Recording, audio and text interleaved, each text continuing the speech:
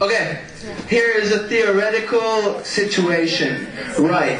If a man with a gun, okay, you're walking on the street, and a man with a gun points the gun to your head and tells you to go into a store and steal for him 3 tangerines. Now, without math, you would not know how many tangerines you need. And you would die.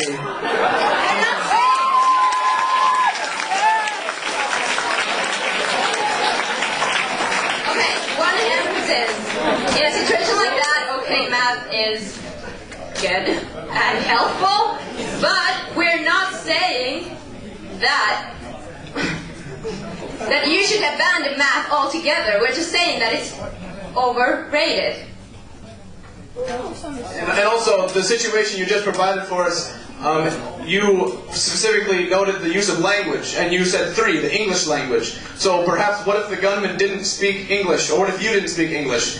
Then the math alone wouldn't help. I mean, would you have to write out 3 and then draw a picture of a tangerine? Yes. 3 is universal number. Really hypothetical situation. So hypothetical, I think. Are you saying people in other countries don't know what 3 is?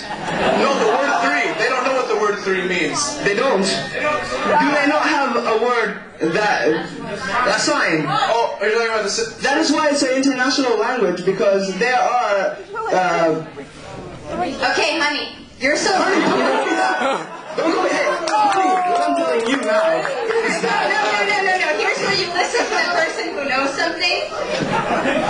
You're so wrapped up in your math that you can't understand language when Dan gives an example and says it in words.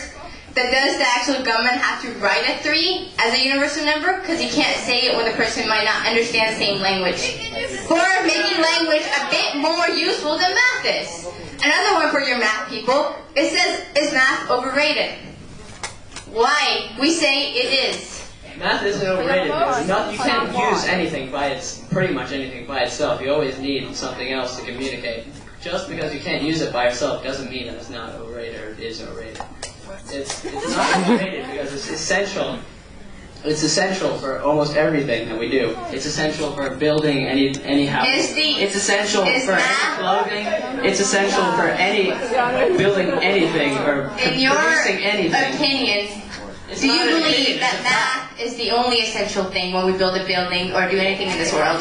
Well, when we wear our we have a question. Are the mathematicians the one who designed the clothes? Are they the one who... No, but without mathematics, you wouldn't know what fucking size of footwear to buy. What size feet do you have? Give me the number, baby. I'll give you that I'd just like to ask for I want to come back to something which I thought was quite interesting. The team here on the right made what I consider was quite a relevant comment that you can't actually express very much in maths without language.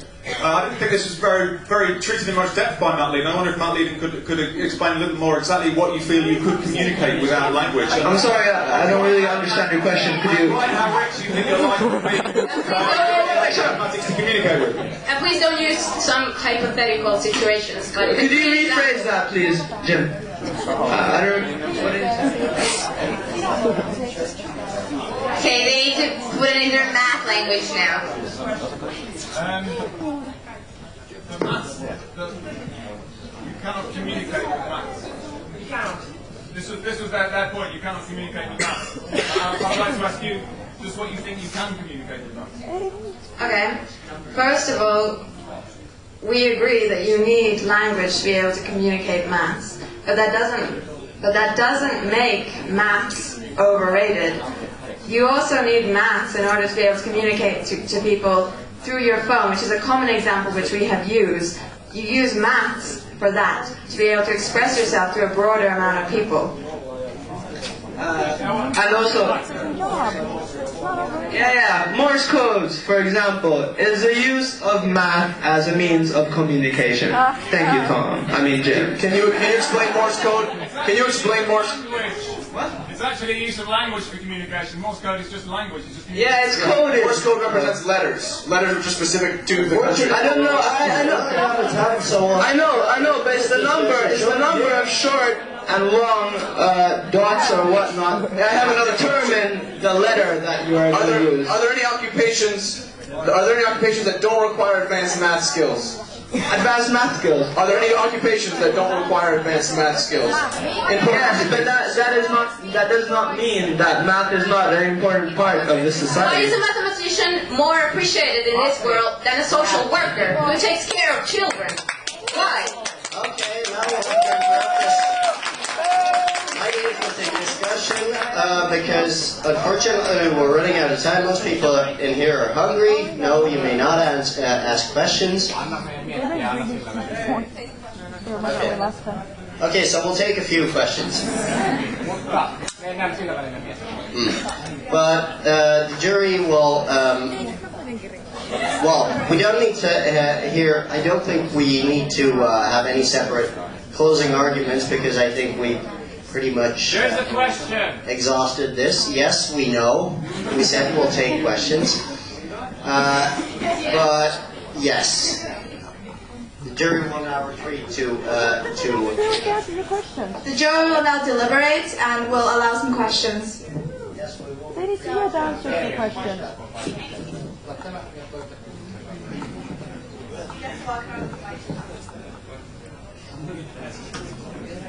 If a complete society, a community is able to survive and develop without math, don't you think it is overrated?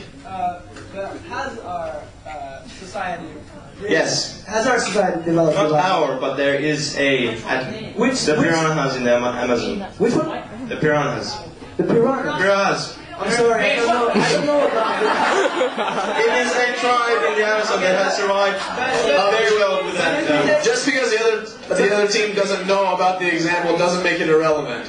Okay, I'm not saying it's irrelevant. I just don't know who they are. So you're not going to answer the question? Well, okay, I'm going to answer this question. Go for it. Okay. Give it to Amy! Yeah, give it to Amy! Okay. And first of all, I don't think you can really say that they really don't use math.